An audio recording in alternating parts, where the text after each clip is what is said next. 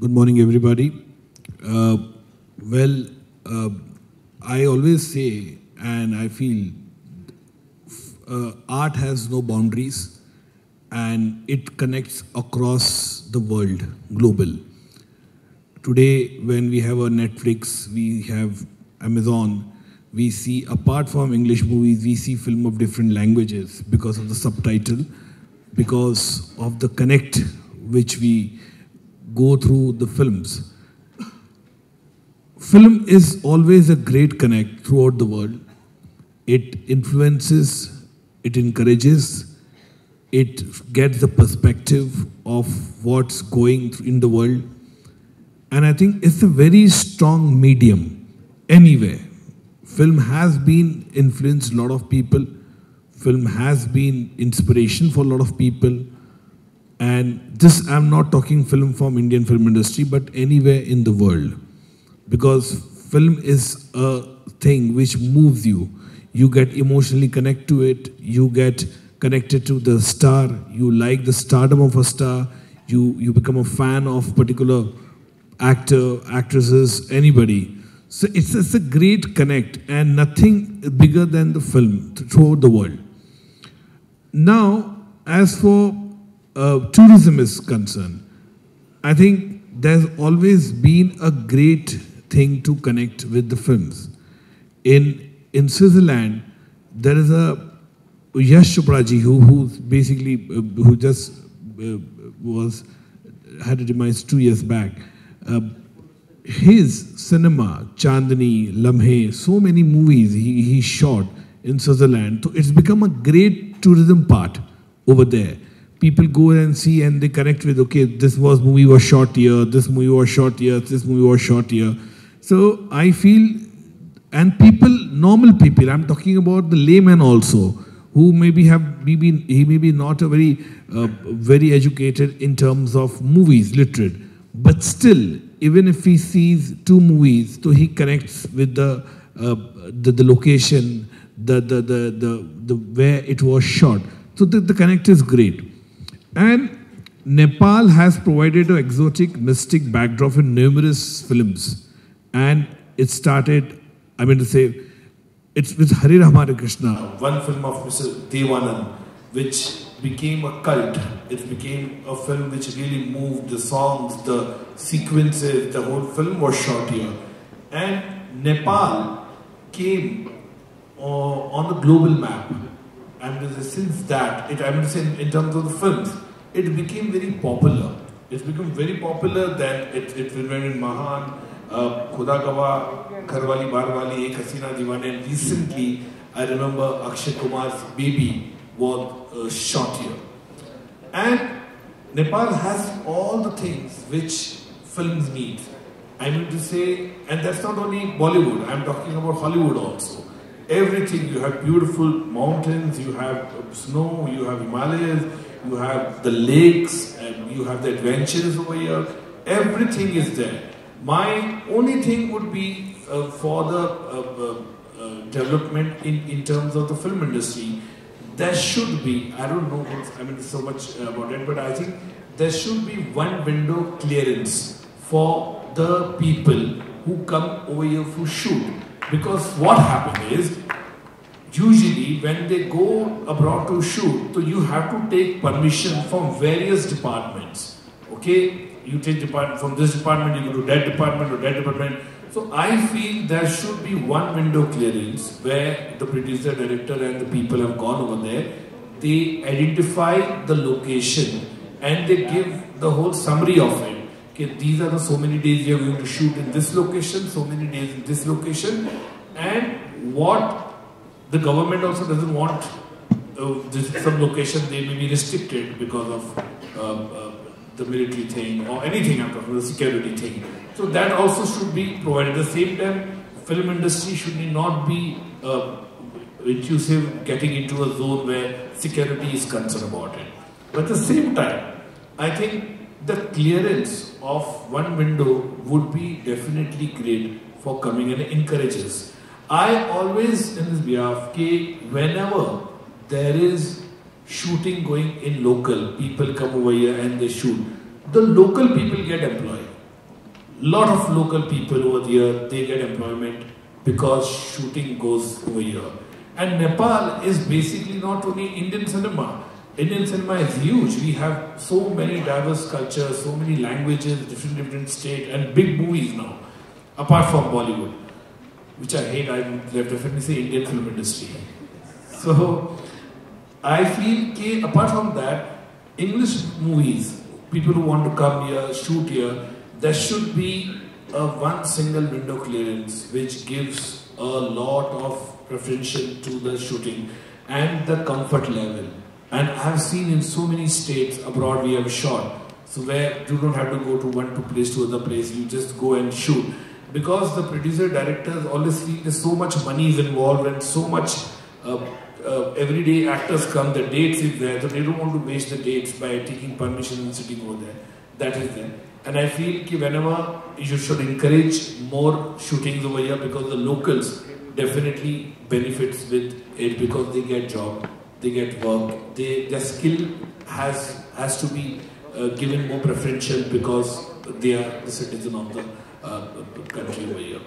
And I personally feel nothing great connect than movies. I think these are some aspects which I feel, because there is, I can go and go, but I don't want to, because there are other panelists also with me. But overall, this is my summary, this is my submission, and I think these are the things should be implemented, and cinema will go definitely big horizon and length. Thank you. Good morning, everyone. The reason why I'm saying wonderful is, as you know, I'm an actor. My passion lies in acting and in film, but I have a very deep interest in travel and, you know, just to spend my time in journey.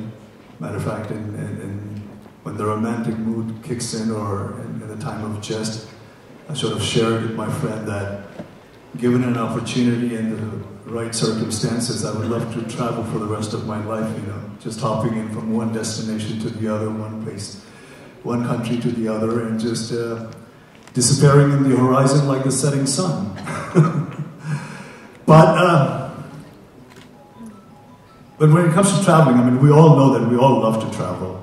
Most of us love to travel, and I'm not good at statistics, but even statistics shows that, you know, over 1 billion people travel for pleasure. And surprisingly, most of the travel that the people do is, most of the motivation and the inspiration they get is from what they have seen, mostly visually. You know, either photographs of friends and relatives, or it could be a popular cinema that have captured their heart and mind, or a TV program, or a sitcom, or a brochure, or a travel log that they have seen.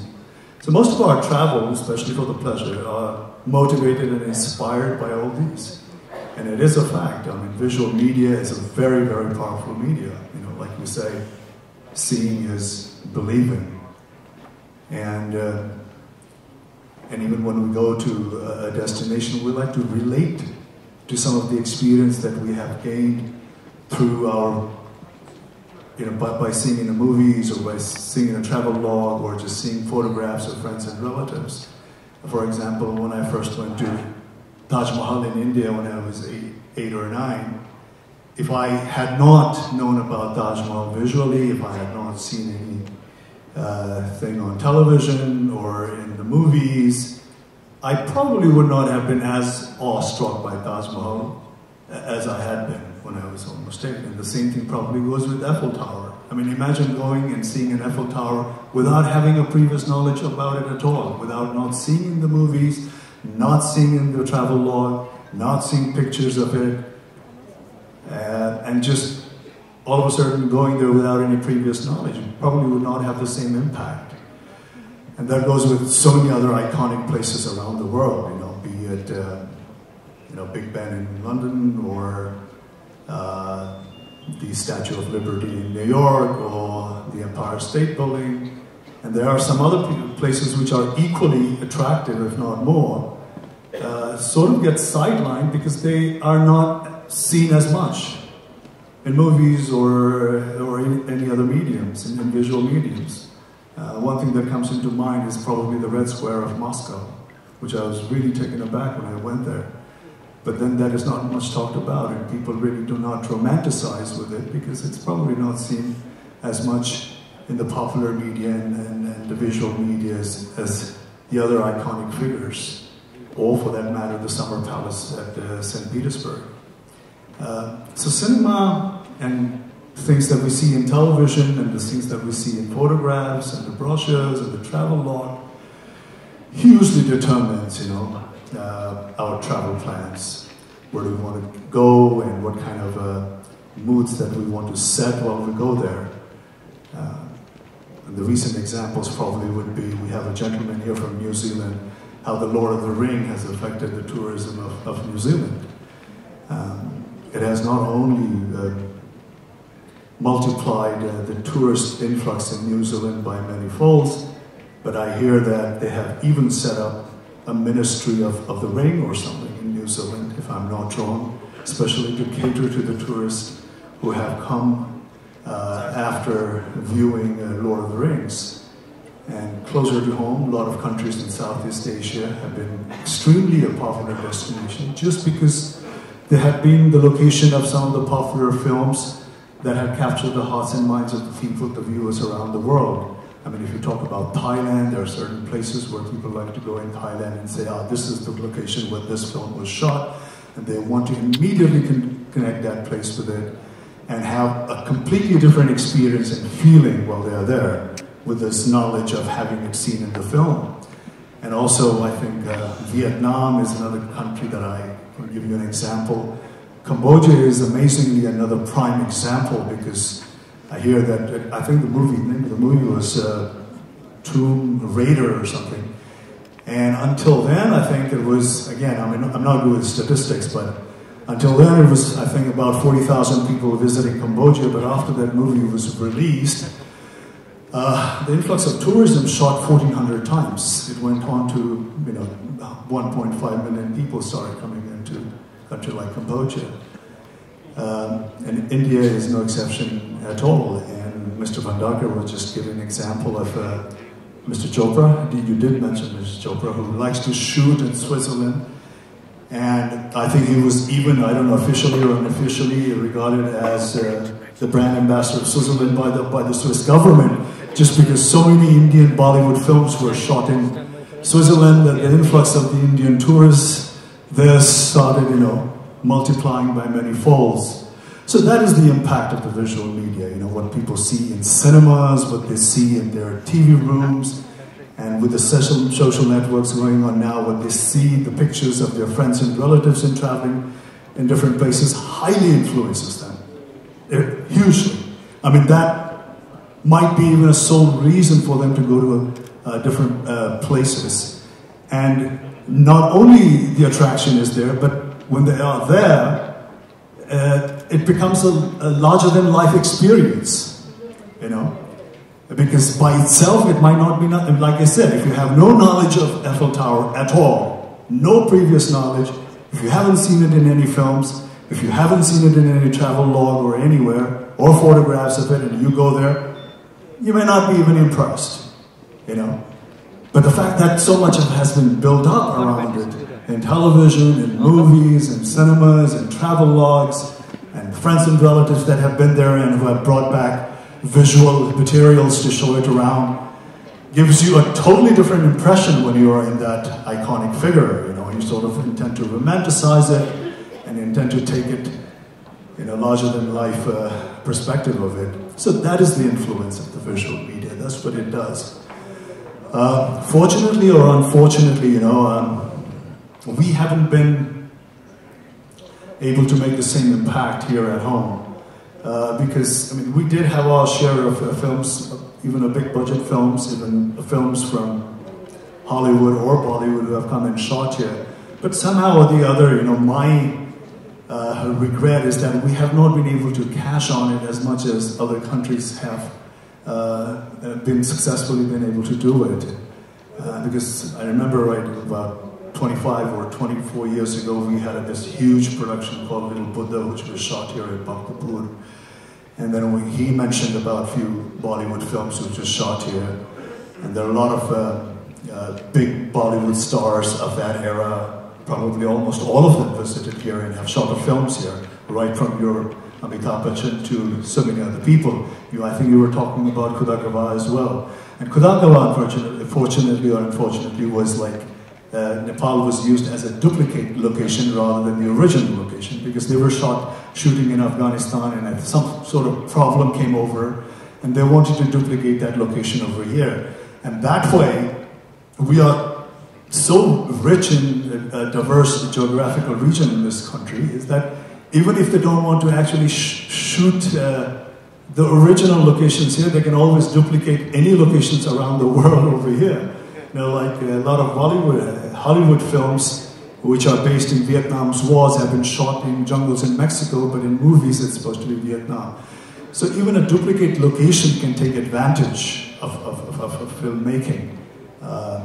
And there's a lot of other films like, and the impact of cinema, if the country can take the advantage of having a popular film shot in your country, the advantage is not just short term. It can be a very, very long term. You know, there are countries which have been relishing on the popularity that they had 40 years ago or 60 years ago, you know. I think Sound of Music comes to my mind. You know, Sound of Music was shot somewhere in Austria, and they're still cashing that milking cow till today. And there are some other films which were shot maybe 50 or 40 years ago in locations in Ireland, and people still romanticize those locations in Ireland because they actually have a memory of those films or have seen it. So that is the power of cinema, just not the short term. If the film really takes the heart and the minds of the people, it can go on for a very, very long time, and it can be, like I said, a milking cow for years to come. Now, I was on the line of our own country. I mean, Nepal is, I humbly want to say that this is the most beautiful country that I have, you know, like I love traveling around, I love visiting, but there are some of the time when I'm in the mountains of Nepal or the lush jungles of Tarai, I enjoyed it. I enjoy that so much more than my sojourns in other countries around the world. I mean, that's how captivating this country actually is. But somehow or the other, we have not been able to take the full advantage as much as we could, you know, given the fact the attraction of the country geographically, given the fact the kind of diverse locations that we have, and given the fact that how, if we really put our minds together, how we can attract people. You also have to back it up with the infrastructures, the management, the systems, you know, that calls for. He was talking about one window system. All that plays a great role, because in my experience, as far as my knowledge is concerned, what it tells me is when big films from Hollywood or Bollywood comes here, they somehow, at the end of the day, you know, when they go back, they kind of go back with a bad taste in their mouth, because they had a perfect location, they really enjoyed that served their purpose, but somehow the other factors, you know, the bureaucracy and the other factors that plays a very important role in a day-to-day activity of carrying on with the business, has not been very impressionable for them. So that has sort of left a very bad taste in their mouth. And I think it was the case of like killing a goose that lays a golden egg from our part. So this is where the challenge lies, I think, with us, is that we have no dearth of locations. Place is beautiful. We have no dearth of different types of you know, scenarios that we can give to the movies around the world. But what we need to back it up with is more high-grade infrastructures, the management, the system, the bureaucracy, all that we have to put in place. Because some of the countries that I have just spoken about, where they have taken a great advantage of a great film being shot there, have gone out of their way to please the film crew, you know. And some of them even have not only been conducive when they have come and shot in their country, but they have actually, right from stage one, you know, they somehow have pulled their strings to attract them to their country and to give them all the advantages and all the requirements that they need even beforehand, just to allure them into their own countries. So that's how people of different countries are operating, where I think our own country is absolutely beautiful and has a lot of attractive things. I mean, I am from this country, but nevertheless, you know, even though I'm from this country and I've traveled quite a bit around the world, fortunately, I have a great affiliation for this country, and when I'm in the mountains of this country, so like I said, the lush forests of the Tarai, that's the time when I'm feeling the most wonderful, and I think it's the best place in the world. But in comparison to that, you know, we have not been able to take an advantage, I think, which we should. Thank you. I got 10 minutes to teach you photography. Okay, don't blink, pay attention. Namaste. I just want to say I'm just honored to be here with two giants of cinema here. I feel unworthy. But I would really like my presentation, if that's possible, because I'm talking about photography, and it'd be nice to actually look at some pictures. All right, and I need the little clicker. So, because, you know, my presentation, which is right here, I need to move on from that. Does anybody have the little forward or the button? Sorry. Oh, here we go. The mad dash to find the... Sorry, just give me a second here.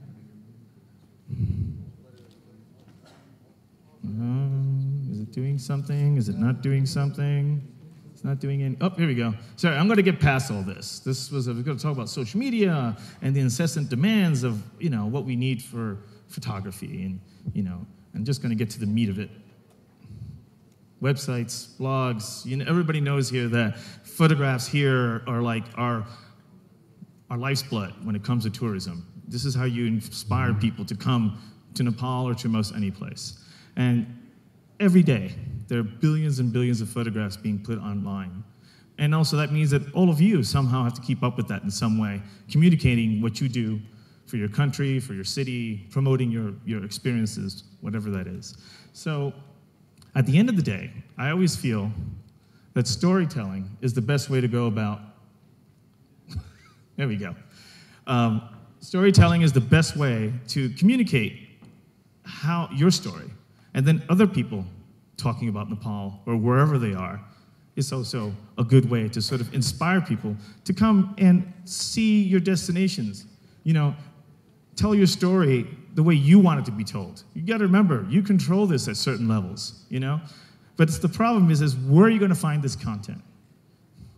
You want to be able to tell stories to the world your way. So here are a few examples, if I can get the little thingy to work. I'm sorry. All right, sorry.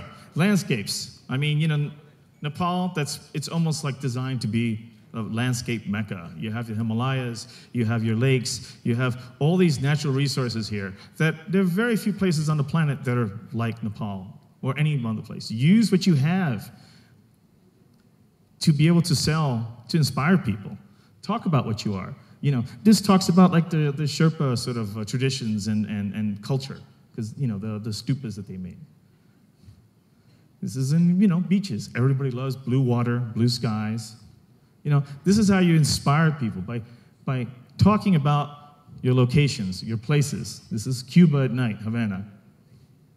You know, this inspires people. This is a simple picture of somebody who was lighting candles at a hotel. And there's movement, there's color. Those are the kinds of things that I feel that inspire people to come see what you have to offer. And there's always a story. Show the best. I mean, this is like some dilapidated building, but you still find beauty in everything. And I think when you look for the beauty in anything, that's where people get inspired. Everyone knows this. In a very rare sunny day in Lukla, but this is a very famous place. Use your famous places. Cuba. What's Cuba known for? It's known for a lot of its architecture that's from the colonial era. It's unfortunately has been dilapidated for a lot of political reasons, but it's incredibly visual, very beautiful. And that's one of the things that people come for. That, classic cars. This is in India. I mean, texture everywhere, you know, the veils, the dresses, the doors. I mean, this is what people really want to sort of have mystery. It shows mystery. This is typical, trying to sort of use a lot of different elements in a photograph where it becomes the water, which is the Caribbean, the old cars, the rain. I mean, it has a romanticism to it. So those are another element you can use in photography. It's not like you're out there going to have to develop these photography for yourself. It's really trying to find ways to, where are you going to get this? And when you see the photography, is it what I need? Is it going to help me? Is it going to actually, promote what I need, what I'm trying to, my idea? I mean, photography is powerful. In this day and age, there's a saying that says that the picture worth 1,000 words, I think is worth even more now. Because people, the way they sort of go through, consume media, it's flicking through things. How do you get, nobody reads. How are you going to get somebody to click that link, have to look at what you want to offer? You got to have something that hooks them in. And you show the best of what you have. I mean, just because you're poor or you're undeveloped doesn't mean there's nothing beautiful to look at or inspirational. Your culture is also a very big, important, if I look at the little, all right. This is in Ladakh, a very sort of Buddhist culture up there. But it's like, it's just finding beautiful things everywhere you go to highlight your culture the best way possible. That's what people want to come these days. They want to experience things. They want to be there, standing right in front, looking at that, experiencing that moment. And these are the kinds of ways you should look at photography, as moments, and you're trying to present those moments to your audience. This was like a Buddhist monks that were passing through. It says a lot, that story. There's a mystery. You don't have to think of photography in a very literal sense, unless you're showing a hotel room. I mean, that's a very obvious thing.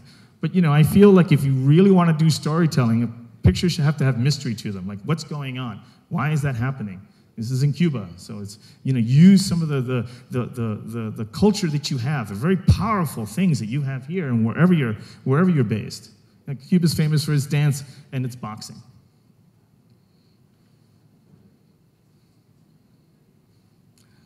Interesting things, outrageous things. I mean, this, for an American, it's like, wow. People, your best resource, besides your landscape and your natural, is what you have in front of you. Your people are just amazing. This is like, I was hiding in this little hut up in the mountains of Nepal because it was pouring rain. And we were lighting the interior using like everybody's iPhones. And the whole village turned up just to, look at us. But I think that one of the things you need to sort of use is, besides your culture, is also promote your people as approachable, that people are interesting, beautiful, friendly. People want to come and see that. People want to come experience that. People want to come and take that picture. They want to be standing in front of that moment. That's why it's important to connect. Use emotion. Emotions are an important thing about photography. Photography transmits so much more than information. It transmits emotion, it transmits ideas, it transmits luxury, it transmits beauty, sensuality, emotion, all in literally the microseconds that you're looking at it. So you want someone to look at it. When someone looks at that, they go, wow, that's a happy kid. And they live in India or they live in Nepal. I want to go see that. I feel like these people are friendly and they're very engaging. Little moments that make people real. Not just sort of, I hate to use the word animals or zoo, but they're not just people on display. These are real people. Having these little small moments everywhere. In Bhutan, these women, they're like superhuman, the women in this part of the world, I think. But look, she still took the time to stop and smile. I mean, this is the kind of thing that people really want to experience and on a deep level. Everyone knows what this is. This is Bhaktapur. This is here in Patan, these women that do make knitting. Friendly faces, smiling faces, engaging faces, experiences. Yes, that's me over there. This is in Ladakh. Promote your experiences. Make them exciting. Make them look like something you can't have any other place except where you are. Everyone knows where this place is. It's in Chitwan. Amazing place, by the way. Trekking to Everest. You're making this like, this is just a simple walk up the side of a mountain. This looks like somebody's actually climbing it, Use drama in all your photo, try to engage your customers in the pictures. They love that. Selfies. Get your employees to help create photos. Have them take selfies. Oh, let me take your photo with you. I mean, the more photos you have out there in the internet that sort of talk about what you do and who you are is your advantage. Also, it shows that your places are fun. People want to come and see. Come on, let's go. We're almost there. We're almost there. You know, even a simple game of dominoes. In the beginning, it looks a little imposing. It's Cuba, because these guys look kind of tough. But, you know, they were like the friendliest guys. And everybody had a good time. It's those little things that help people sort of, it feels like your family. It feels like you come here and you're at home. Something to look at. People are engaging. He's probably still talking about his American wife.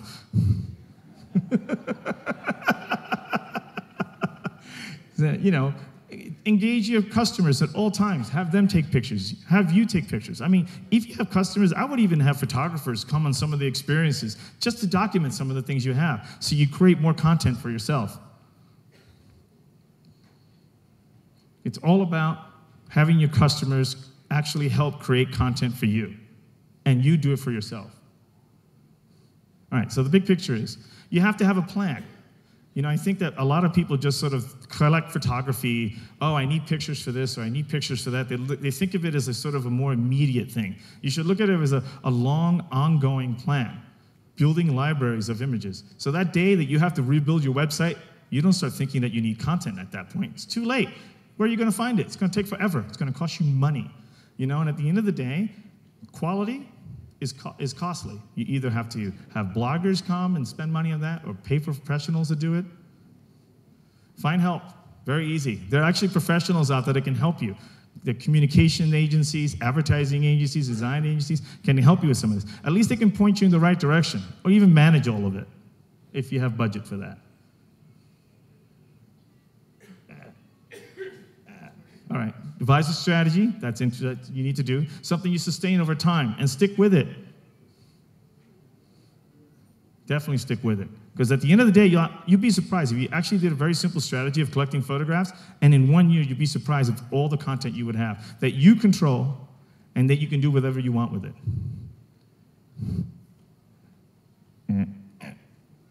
One more, don't swipe. Everyone does it. I mean, it's terrible. You know, I mean, I went to a recent travel mart, and there were no less than 5 companies using the same picture to promote their own organization, to promote their wares. Thank you very much. I know, did everybody learn photography? Fantastic photographs. I want to go to all those places, particularly Cuba. Yeah. William, tell us what camera you use. It's a trade secret. Yes. All right. Anyway, before I open the floor for Q&A with the speakers, I have a question to Madhurji. Have you ever planned to shoot a film in Nepal, or did you face any problems? Or do you have any plans in future? Well, I have never shot in Nepal, but yeah, Nepal has been always, from my childhood, been a very, very favorite destination, always. This is my second visit over here in a span of 10 years. And if I have a subject and which I feel it should do justice to Nepal tourism, I will definitely make a movie, surely. Like I'm really mesmerized with the kind of things over here we have, beautiful everything. And if I have a subject, I'll completely dedicate it over here, which will be seeing a different aspect of, you know, the scenery, the beautiful things which you have over here. And in future, definitely, why not? It also becomes a very significant tool to promote Indian outbound tourists. And I believe nowadays every country is allowing or facilitating Indian film industry to come and shoot in their countries. Now, Nepal being so close, and we have a long-term history together between people, culture, and everything. And now there are 8 flights a day from Delhi. And beside this also, we could not flourish so much in terms of film shooting here in Nepal. I believe other countries are opening up with more privileges to attract Indian film industry. So, Mr. Madhur Bhandarkar, it's my question to you. You as a director and a significant personality on the Indian film industry, what do you see that Nepal is lacking to make Nepal a most tempting destination of film shooting for Indian Bollywood industry as compared to other countries where the industry is going now? Thank you. Thank you. See, first and foremost, I would like to say any tourism in a state or any country abroad also, they have the tourism minister, the department, which goes and promote the department a lot. And that promotion today can be done like by the social media, Twitter, Facebook, Instagram and all. So I feel there should be more aggression in promoting. That is very necessary. And why only India? There are other countries also who can come and shoot in Nepal over here. So I think it's very necessary. The government, they should have comprised of a board of tourism where they felicitate the film industry, and they should go out to approach people. These are the things we're going to provide. They should come with a proper blueprint where they should give location. There should be a whole, presentation of it. These are the things which have, these are the things we can provide you this, that and all, everything. So that initiative should have taken from the government, from the tourism department to reach people. People should not feel, oh, if I go over there, I don't know how I'm going to be able to shoot. Will I get, these facilities or no? Will I'm going to get this permission or no? So those things has to be eradicated completely and make a fresh approach from your website for the tourism, for the film I'm talking about. So that will encourage the people. Like I said earlier also in my speech, there should be one window clearance. It is very necessary. So film industry people, they get very anywhere in the world. They want the shooting should go without hurdles, without any problem, and that is very essential. So I think these are the things which, if the government and the tourism board of Nepal makes the initiative and approaches people and do little aggressive campaign. I'm just saying aggressive campaign in the way you all should say, we are ready, please come and shoot here. Obviously, every film cannot be shoot over here because it depends on the script and the subject also. But still I'm talking about if these are the things can be changed, it can be changed, major change can be happen in terms of the subsidy, in terms of the felicitation, what you all are giving it, how much it is, the costing and all. Those things has to be put on the website and it should be an aggressive campaign to be done. Then only there will be more people approaching to shoot the film in Nepal. Beside aggressive campaign and one window policy. Let's not make it one-to-one, please, Suman. Please. Yeah, who? Madhurji, okay. See, now, up till now, we have got the Indian tourists, maximum 250 lakhs. So I would like to request you, suppose our government will make a proposal for you to make a goodwill ambassador for tourism development and to promote only 3 lakhs of tourists from India to Nepal. Will you agree?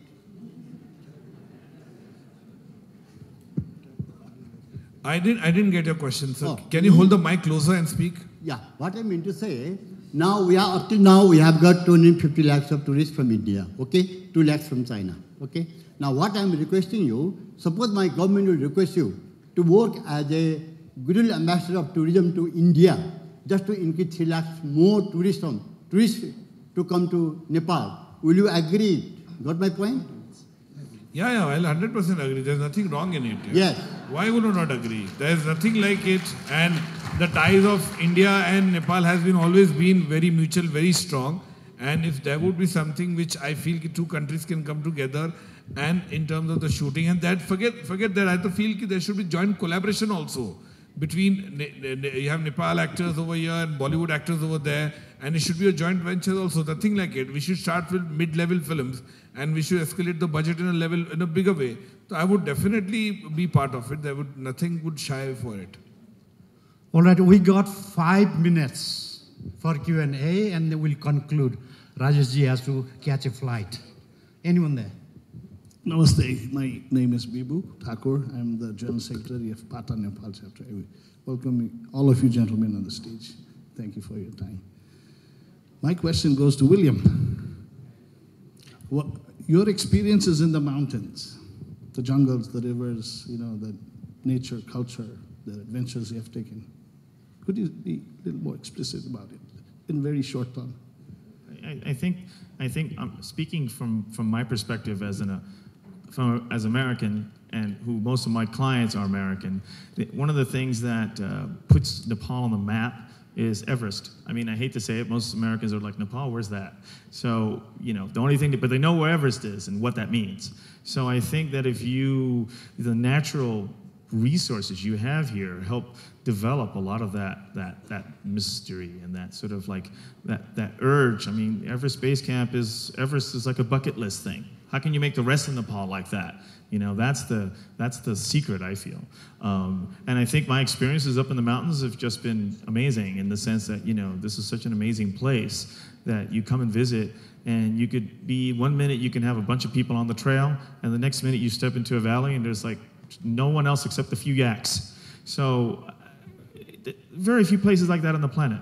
And I think that, it's something that it's special here, and it should be developed in a way that's responsible, that keeps that mystery, and also brings in more people, obviously, to move things forward.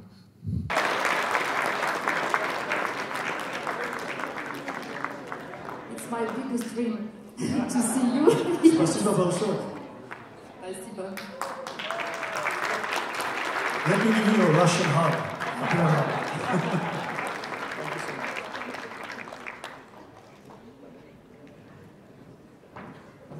That was pretty nice. Rajesh ji speaks fluent Russian. For your information. Thank you. Bye-bye. Thank you so much to our moderator, and thank you to all of our three participants. And now on stage, I would like to welcome the Nepal Tourism Board CEO, Mr. Deepak Raj Joshi, to give the memento to all of our participants and our moderator. Thank you.